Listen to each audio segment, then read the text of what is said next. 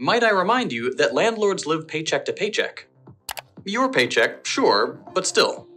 And might I also remind you... Okay, so this is going to be an interesting video. So this is one that I just saw come up recently and it's entitled, Are Landlords Really That Bad? So I kind of know what I'm going to expect with this one. So let's jump straight into this. Rent in the US has gone up at a rate of 18% over the last 5 years alone. Similar to the UK in terms of rents have obviously risen. Meaning every year that goes by is more money in landlords' pockets than the year before. And I'm sure you all know that more money means more problems. All right, let's talk about landlords for a minute.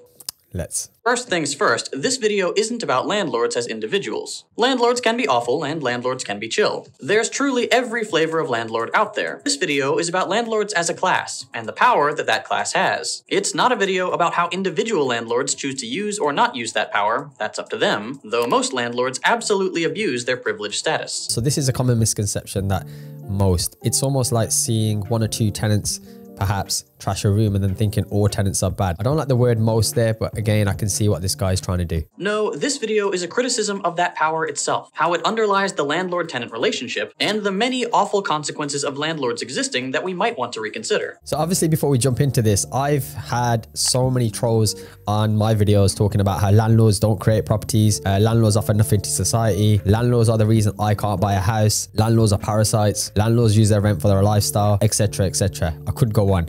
But what a lot of people don't realize, and hopefully this video is going to highlight, is the other side of the story. And I say this, by the way, guys, I am a tenant. So I don't own the house that I live in, but I am also a landlord. So hopefully there's at least two perspectives here. The way I see my landlord isn't how most people, or how I'm guessing this gentleman sees landlords. But anyway, let's jump into this. This video is about the existence of landlords in general. So, what's the problem with landlords? Generally speaking, landlording is a form of rent-seeking behavior. That's pretty obvious given the fact that the thing we give landlords is literally called rent. But let's actually go over what rent-seeking means for a second. Landlords, like all rent seekers, make money based not on any work they do, or in exchange for producing anything of value. Okay, I've got to stop you there straight away. So any work that we do, so maintenance, setting up a property, renovating a property, creating a property, there are so many things wrong with that statement. For example, I'm building 20 houses. So if I choose to own those houses afterwards and not sell them, I think I've added to society. I think there's some level of service I've provided. I've also purchased properties that were unmortgageable or non-standard construction, and I've turned those into habitable properties that have sat on the market, by the way, that anyone could have brought, but obviously the mortgage issue making it difficult, and I've turned those into homes. So I totally say that is false. I'm not saying every landlord's done this, and I'm not saying every landlord needs to do this. I'm just saying that the misconception that they literally do nothing and just get rent, no, you're providing a service. And also, as I mentioned, my landlord, it's a godsend. I don't want to buy my own house. I bought my own house previously and I've sold that, and if it wasn't for my landlord offering this particular property that I live in, then well, I'd have nowhere to live. So sorry, buddy, I'm gonna disagree with you there. Landlords, like all rent seekers, make money based not on any work they do, or in exchange for producing anything of value, but on the simple fact that they own something necessary. In this case, housing. On the simple fact that they own something necessary. It's not a simple fact to just own something necessary. I didn't just wake up one day and own a property or two. I worked years. It took me 10 years to save towards owning something so simple. But they do accumulate wealth. Definitely accumulate wealth. I completely agree with that, but definitely also add to society. Just look at our recent commercial conversion. Unused building, not used, we've converted that into 10 flats. Our tenants are happy with that. The rents are, they're not even, the rents are probably below market value because we haven't increased them for 2.5 years. And I'm also creating 20 houses. So again, come on, mate. Normally, accumulating wealth is something that's only supposed to happen when you produce wealth. Something that happens when people work. Taking thing A and, through varying processes, turning it into thing B, which is worth more, for example. That's what creates value in a society, and landlords just don't do that. Right, so obviously I don't want to repeat myself, but unused buildings that nobody's living in to then create homes for people, or purchasing land to then build homes on it, that is creating something. That is taking something, that little blob, that purple blob that you put up on the screen, and converting it into something more. So I definitely think that's more valuable than doing a video in a purple room and just spouting nonsense. That's kind of what it seems like at the minute. While some landlords do a minimal amount of work, the big appeal of becoming a landlord is obviously the fact that it's quote-unquote passive income. No, it's not. Firstly, I'm not disagreeing that there's scum landlords out there who do minimum work. On all my videos, I say treat that property as if, you know, your mum was going to live there, for example. But passive income doesn't exist. There's nothing passive about being a landlord. You're getting constant calls for repairs, for maintenance, turnovers, voids, maintenance, trying to work with the tenant if they're struggling financially. I mean, I would love this guy to maybe inherit a property and then put a tenant in there and then just see how passive it is, because it's not passive. It doesn't require any work from the landlord themselves. That's because at the end of the day, landlords are just the people who own the deed and nothing more. Just the people who own the deed.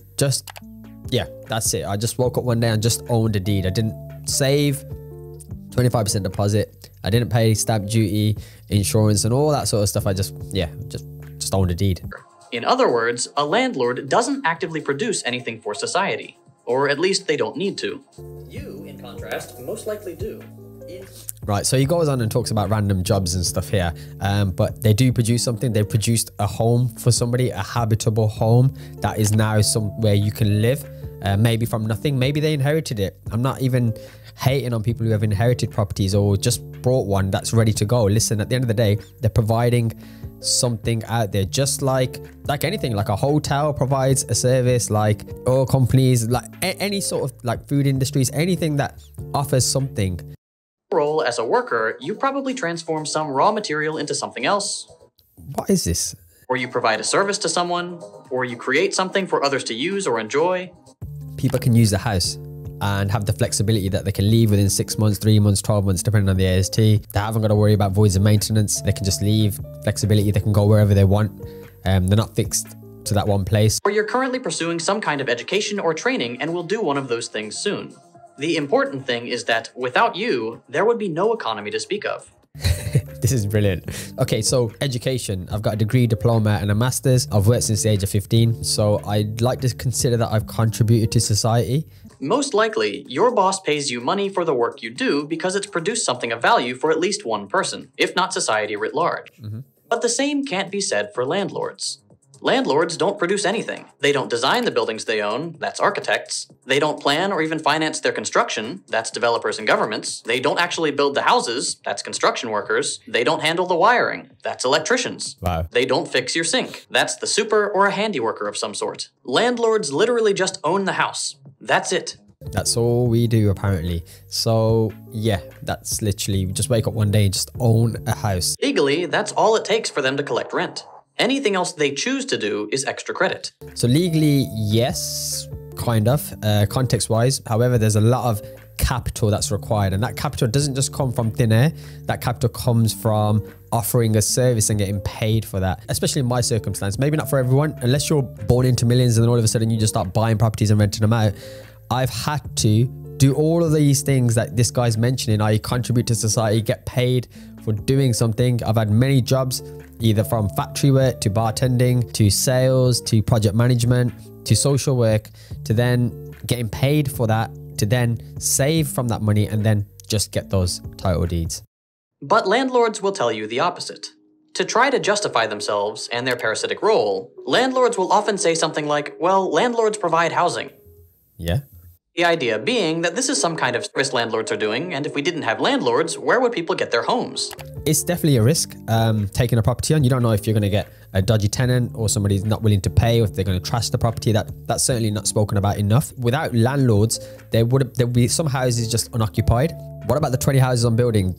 Who else was going to build those on that land? The land was just sitting there for ages, or the properties that are unencumbered or non-standard construction that people may not be able to get a mortgage on. I believe that's adding to society. Correct me if I'm wrong in the comments below, guys, but I'm sure that's definitely adding something. Landlords are nothing more than a useless middleman, controlling more of the supply than they can use themselves, exactly like a scalper, in order to resell it and skim money off the top. So my only thought is he's thinking about one type of landlord, and this is a problem with social media, especially when I show some of the comments. I'll put some on the screen actually here about what people believe to be landlords, as if there's only one type. It's almost like thinking there's only one type of tenant. No, landlords exist for various reasons. You could have inherited a property. You could have potentially brought a new property and decided to put your first property on rent. You could have created homes. You could have converted properties into homes, commercial to residential. There's so many other reasons, and I think he's either uneducated or he's purposely trying to virtue signal and appeal to the people who believe in this ideology or whatever we want to call it, just to get some views and like a bit of context, because what you're saying is you're labeling everyone under the same umbrella, and I just think that's a little bit unfair. A lot of money. On average, landlords in the US make $97K a year. Wow. Okay, so I'm either doing this wrong, but as a landlord, that's not what we make. Insurance, voids, maintenance, tax, upfront costs. There's so many things factored that you don't actually make a lot of money off like a buy-to-let. The way you do make your money, and I'll be fully transparent, is the wealth that it creates through capital appreciation. So obviously, you know, in 10, 20 years time, I'm not sitting there pretending that that hasn't gone up, and putting £20,000 into a property as opposed to £20,000 into a bank is most certainly gonna yield you better results, right? I'm not disagreeing with that, but let's not pretend that you're gonna make that kind of money. I mean, just a basic buy-to-let, if I just think of one of them, probably about £3,000 it makes. And then obviously if I add that to my income, that's getting taxed. So I'd need what? My maths, if I get it wrong, I apologize, but I need 30 of those properties to make this 97K average. I think he's just, I don't know if he's plucking these figures from there or if it's a completely different market in US. But this is another thing as well. Sometimes you can just say something online and you get enough people to watch the video, people will just believe it. On average, makes twice as much as you and does literally nothing. No, they don't. They don't.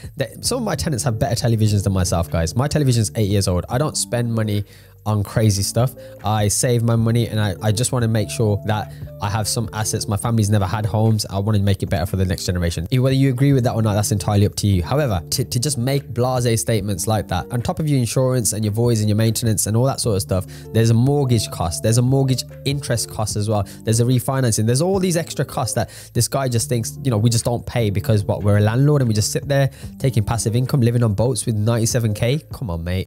Landlords might claim that their added value to society is that they are facilitating the transmission of housing from the person who built it to the person who will eventually live in it. But even that isn't true. Landlords make the process worse. If the landlord could buy the house in the first place, it's because it was already on sale somewhere, meaning that anyone could buy it themselves. Therefore, landlords interrupt the process of housing going from producer to user. So if anyone could buy it, but then a landlord decides to buy it, how is that interrupting the process? Why doesn't somebody else buy it and interrupt the process of a landlord buying it? I don't get that argument, especially when something's been on sale or it's on the market. Everyone has rights to buy it, and given that landlords offer nothing to society, they don't create nothing of value, they shouldn't be getting paid and they shouldn't have any money, right? So actually, somebody working should be able to buy that property before a landlord who literally offers nothing to society, so they shouldn't be earning any money. Make it make sense, mate. Make it make sense. They take a one-step process and complicate it.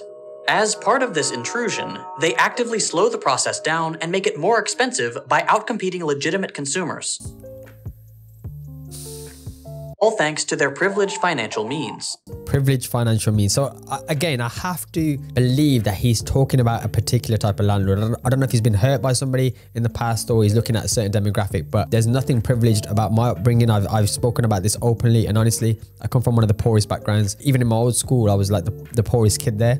You know, there's nothing wrong with that. It was just the cards we were dealt. But my whole goal is to create wealth and try and help you guys as well. Like, do the same thing. I don't think there's anything wrong if you do it with the right intentions. Again, I add to the housing market. By the next 18 months, I would have added 30 homes to the housing market. I've converted them. I think I brought like 1 or 2 that were already on the market, but they were on the market. Like, anyone could have brought them, and I didn't undercut it. I didn't do anything shady. I still had to get a mortgage. I still had to pay for it. So I just find these arguments really, and it's always from people who just are so narrow-minded in their thought process. I mean, the first time I ever saw a landlord or somebody with an additional property, I didn't think, oh, you parasite. What? My first thought was, wow, how did you afford a property? We can't even afford a home growing up. So how can I get into a situation where I could potentially own a home? It was more about the how rather than just, you know, becoming a victim. I could have been a victim and thought, why haven't we got a house? Why can't my family afford to buy a property or own a house? But I just never thought that. I just thought, okay, the cards might be stacked against us now, but how can I tip them in my favor? Very almost like victim mindset mentality here. Because landlords are privileged. And to see that, totally not. No further than another thing landlords say. Oftentimes, you'll hear landlords tell people that if they don't like the landlord-tenant relationship, they can just leave, or buy their own home if that's what they prefer. It's so simple. Just buy your own home if you're so upset. But it's obvious that's a BS argument, right? Buying a home is absurdly expensive. I agree, hence why it's taken me 10 years to buy a home. I'm not saying that there's not just rich people out there who just, you know, scoop up properties. But for a lot of people, we still work. Like I still work 7 days a week. I'm really struggling, guys. We're not even halfway, and I just can't listen to this go on, because I'm hoping anyway that he's speaking about one type of landlord, which I think is a little bit sneaky, because we could all just bring up and say every tenant's bad, but then I'll be labeling myself as a bad tenant. I don't believe I'm a bad tenant. I think there's good and bad in everything, and I just think you need a little bit more information. You need to actually understand what an actual landlord should be doing. I'm not saying they all do this, by the way, but let's not pretend that every tenant pays their rent on time and, you know, they look after the property as if it was their own as well. I'm not saying they should. I'm just saying stuff. I'm not here trying to cause an argument or anything. So guys, I'm gonna have to leave the video there, because I'm getting a little bit like a bit of a ringing. I've got a bad ear on the other side as well. So I'm gonna leave it here. Let me know what your thoughts are about landlords. Am I completely off the ball? Let me know. Educate me. I'm happy to learn. Thanks for watching.